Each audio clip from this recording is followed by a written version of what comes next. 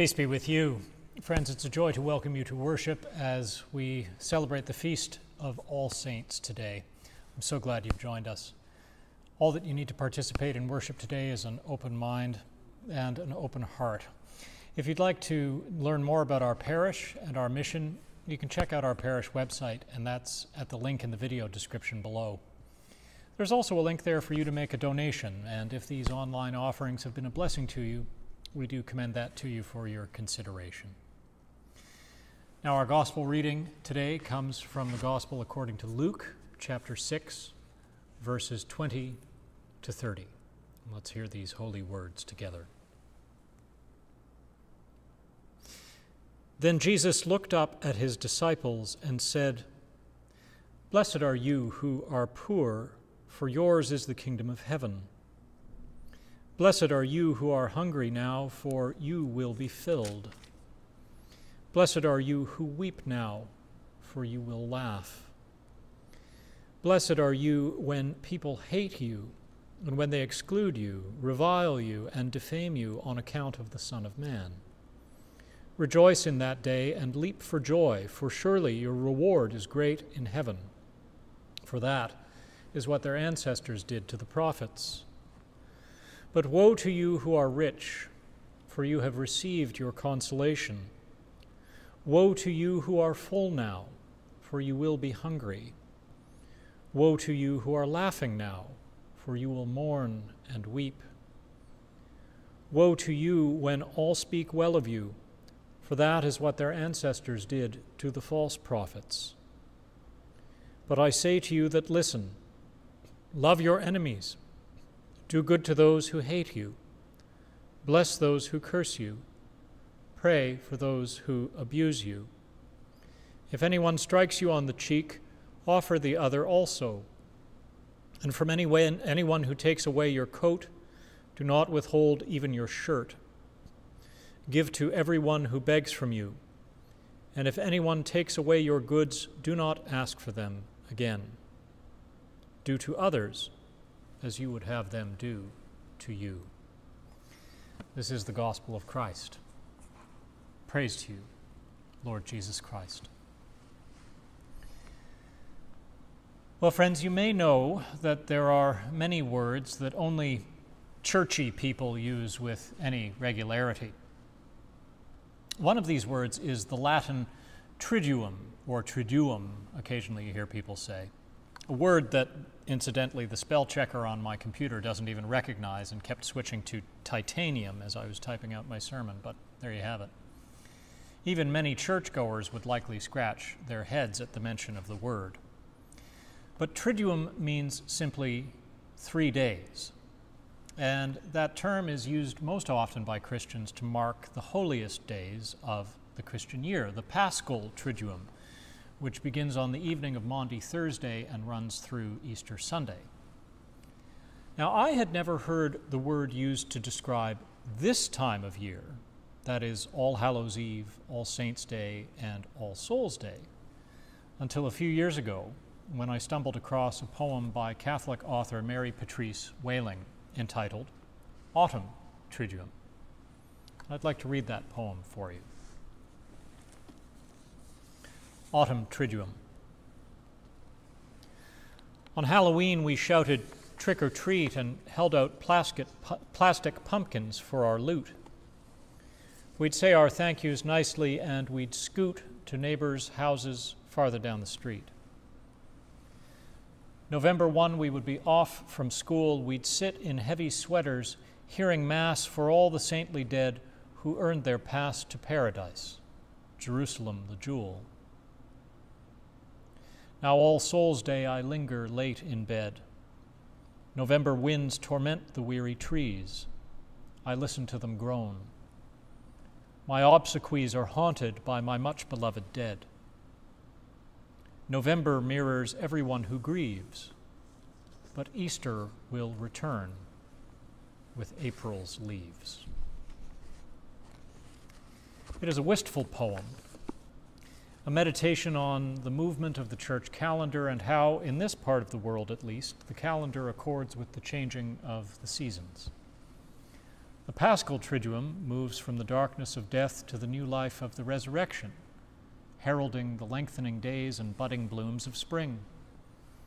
This Autumn Triduum, of which the author writes, moves in quite the opposite direction, from the youthful joy of Halloween treats to the holy day of obligation hearing Mass for all saints, to the day of grief-filled memory for all the souls of the faithful departed who have passed from this life. As the leaves fall from the trees and frost forms on the ground, November mirrors everyone who grieves. That is the Autumn Triduum.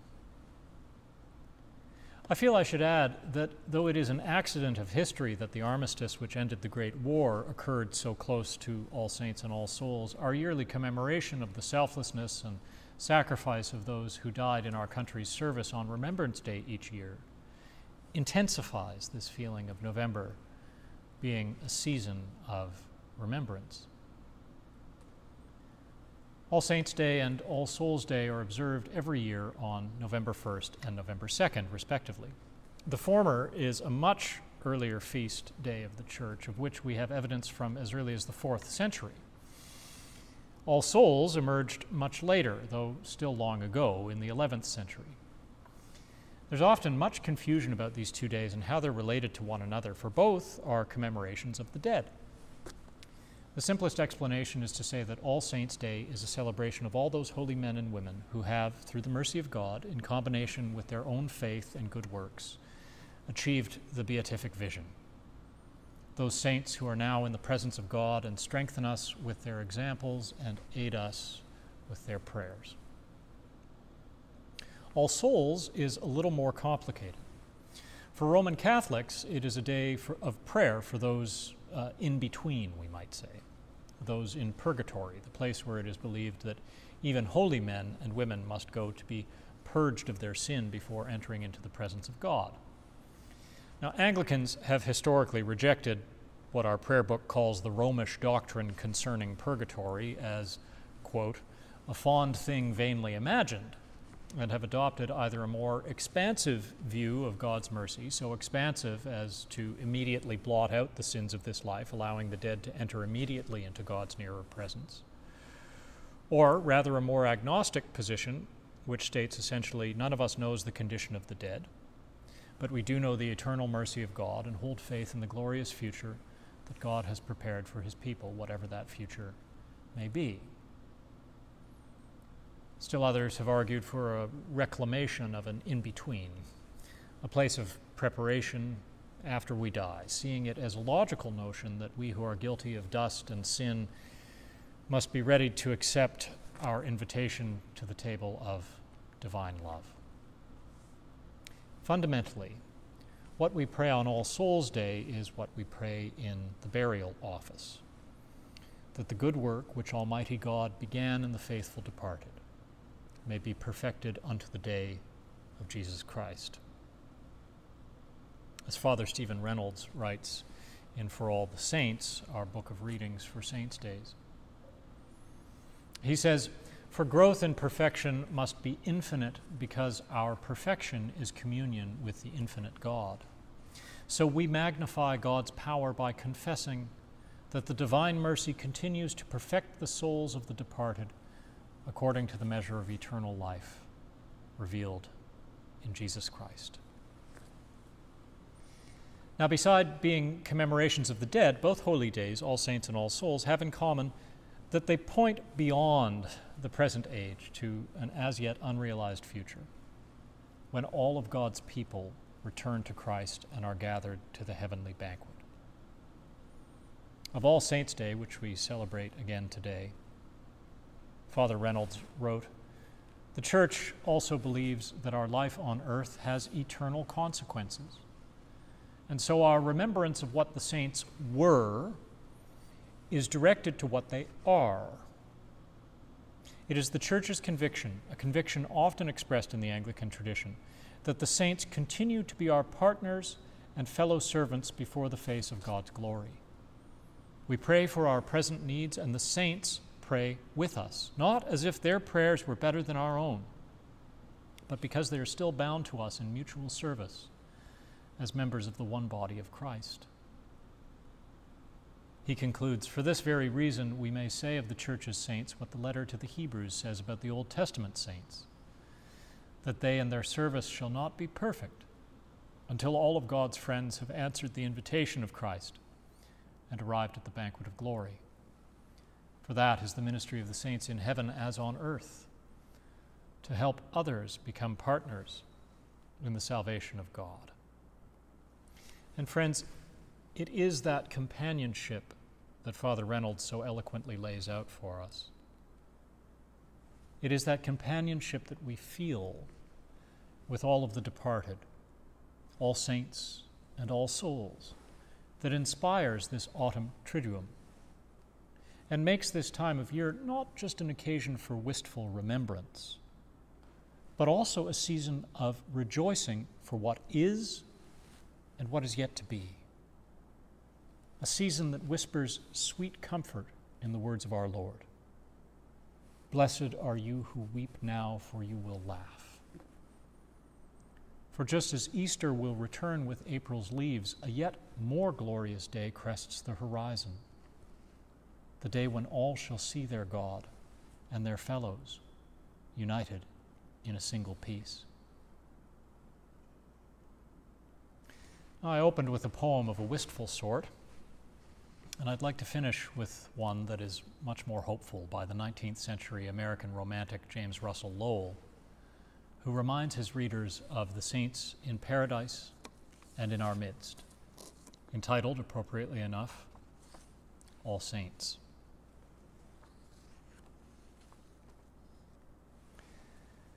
One feast of holy days the crest, I, though no churchman, love to keep. All saints, the unknown good that rest in God's still memory folded deep. The bravely mute that did their deed and scorned to blot it with a name. Men of the plain heroic breed that loved heaven's silence more than fame. Such lived not in the past alone, but thread today the unheeding street and stairs to sin and famine known sing with the welcome of their feet. The den they enter grows a shrine. The grimy sash an aureole burns. Their cup of water warms like wine. Their speech is filled from heavenly urns. About their brows to me appears an aureole traced in tenderest light. The rainbow gleam of smiles through tears in dying eyes by them made bright.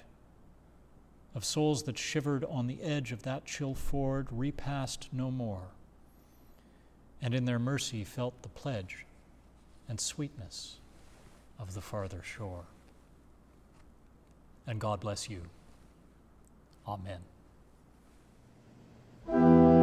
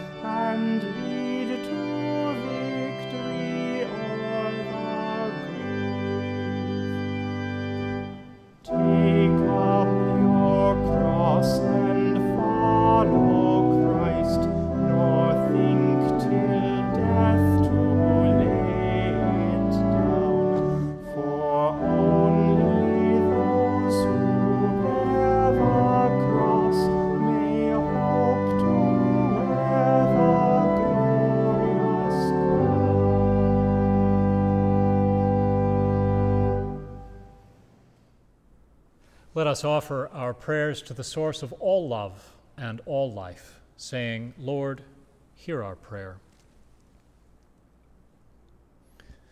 Merciful Lord, we pray for all who call themselves Christians, that we may become a royal priesthood, a holy nation, to the praise of Christ Jesus, our Savior. Lord, hear our prayer. We pray for Andrew and Riscilla, our bishops, and for all bishops and other ministers, that they may remain faithful to their calling and rightly proclaim the word of truth. Lord, hear our prayer. We pray for Charles, our King, for the leaders of the nations and all in authority, that your people may lead quiet and peaceable lives. Lord, hear our prayer. We pray for this municipality and those who live here, the poor and the rich, the elderly and the young, men and women, that you will show your goodwill to all. Lord, hear our prayer. We pray for the victims of our society and those who minister to them, that you will be their help and defense. Lord, hear our prayer. We pray for those preparing for baptism and for those recently baptized, that they may be strengthened in the faith. Lord, hear our prayer. We give thanks for all the saints who have found favor in your sight from earliest times, prophets, apostles, martyrs, and those whose names are known to you alone. And we pray that we too may be counted among your faithful witnesses. Lord, hear our prayer. Almighty God, whose people are knit together in one holy church, the mystical body of your Son, grant us grace to follow your blessed saints in lives of faith and commitment, and to know the inexpressible joys you have prepared for those who love you, through your Son, Jesus Christ, our Lord, who lives and reigns with you and the Holy Spirit, one God, now and forever. Amen. And now, in the words our Savior Christ has taught us, we are bold to say, Our Father, who art in heaven, hallowed be thy name. Thy kingdom come, thy will be done, on earth as it is in heaven. Give us this day our daily bread, and forgive us our trespasses as we forgive those who trespass against us. Lead us not into temptation, but deliver us from evil. For thine is the kingdom, the power, and the glory, forever and ever. Amen. The peace of God, which passes all understanding, keep your hearts and minds in the knowledge and love of God and of his Son, Jesus Christ, our Lord. And the blessing of God Almighty, the Father, the Son, and the Holy Spirit be amongst you and remain with you always. Amen.